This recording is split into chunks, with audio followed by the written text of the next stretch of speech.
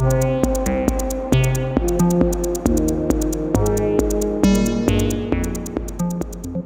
guys, we've had quite a few requests for gauntlets, shields and braces, so we've combined them all and made an arm-mounted shield that can be used for offense as well as defense. For this build you will require a large amount of metal, but you can easily make a similar one out of half a gas container. We'll be making ours out of a barrier made of mild steel that was being thrown away at a store that was being refurbished. First we cut out the steel using a cut-off wheel on an angle grinder. As Xander's had a lot of practice with the angle grinder, he's made an almost perfect cut, but this result could also be achieved using a jigsaw. Ooh, look at the baby cut-off wheel! Once cut out, remove any small pieces stuck to the edge of the metal with a file. This will make the metal a lot easier to work with. Next we're going to make the folds. First measure the space for your forearm and draw the guides with a marker. If you're using a thick metal like we are, you'll have to cut grooves to fold it. Using an angle grinder with a cut-off wheel, follow the guides cutting from 1/4 to half the depth of the metal. This way you can make the bends a lot more easily and with more accuracy. After that we clamped down the metal and started bending it towards the groove using a hammer and measuring it with a spirit level. We then did the same on the other side and made sure it's the same on both sides using a bevel gauge. This next step isn't essential, but will increase the overall strength of the shield. Xander used an arc welder we were able to get our hands on to go over the grooves.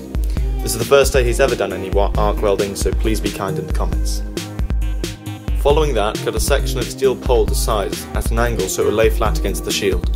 Once that's done, weld the handle onto the shield, but make sure to leave space for your hand, so when punching your hand won't strike the metal. If you want to make any changes to the shape of the shield, now is the time. We removed the corners so that the edges have no chance of hitting the user and it makes the shield look better. So far it looks pretty cool. We also wanted the shield to be used as a fist, so we added angle iron onto the front. First cut your angle iron to size in separate pieces. Our angle iron is from an old post. It's rusty, but it'll work. Once we got all the pieces we needed, we removed the rust with the grinding wheel. Then weld all the pieces to the shield and make sure it can withstand damage. After that, cut the angle iron at an angle.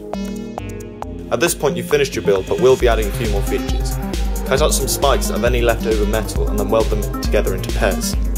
After cleaning up the welds with the grinding wheel, weld them onto the shield, then go over the entire thing with some paint.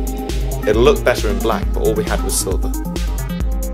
And finally, add some straps for stability. First drill holes into the shield for the mounting point. To create the holes in the straps, we just heated a rivet with a heat gun and pushed it through the nylon straps. But last of all, add some washers and pop the rivet. Now to try this thing out.